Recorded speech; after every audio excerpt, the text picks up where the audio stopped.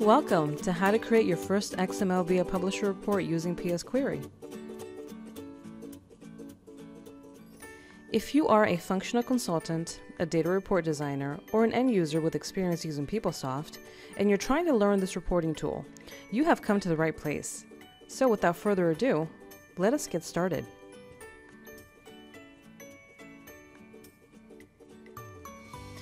These are the various parts that we're going to cover throughout the series of these videos. We're going to start with part 1, covering the basics.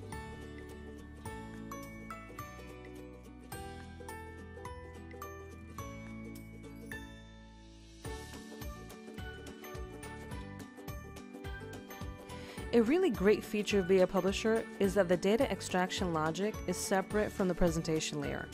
Basically, the RTF template is the presentation layer.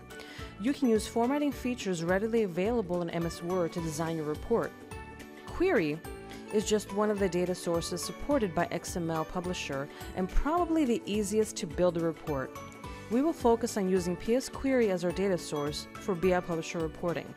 A prerequisite to using XMLP is to know how to use Query.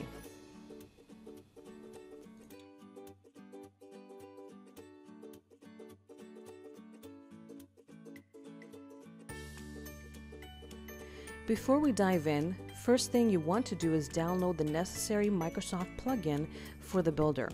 Template Builder is an extension to Microsoft Word that simplifies the development of RTF templates. Step 1.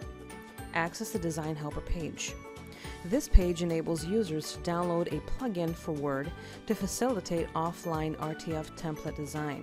There are 2 versions available, 32-bit and 64-bit.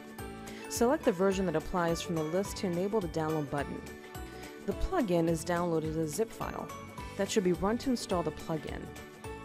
In the setup section, you will find that multiple directories will be created.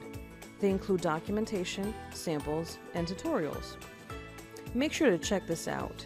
The program is also added to the Start menu under C Program Files, Oracle, BI Publisher Desktop. Try clicking in Template Builder for Word, double-click in Demos. That was the config file. So double-clicking here and opening up Template Builder Demo, what you're seeing is a presentation demonstrating an example of a report. Let's move on to creating a data source. As I've already mentioned in part 1 of this BI Publisher Beginner series, XML Publisher visibly separates the data extraction logic from the data presentation. Data extraction is handled by the data source. In this tutorial, we will be using a PS Query as the source of data for our report. XML Publisher also supports connected queries and XML files as data sources. Now we will quickly look at a query that I already created.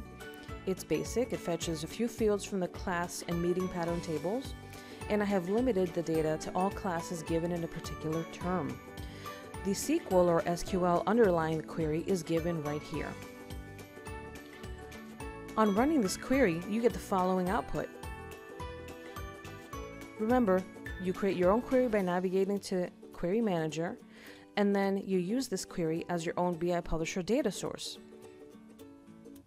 And now that we've created the query, it's time to register it.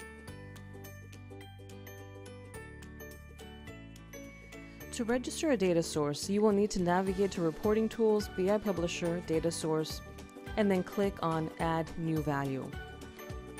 From this list of data source types, you will choose PS Query. For the data source ID, you will enter the name of the query that you created in a previous step. So just type it in, click on the magnifying glass, make sure you select the appropriate query, and then click on Add. Next, enter a description for this data source, followed by a selection of the owner ID from the drop-down menu. And as soon as you do that, you can go ahead and you generate the sample data file and the schema.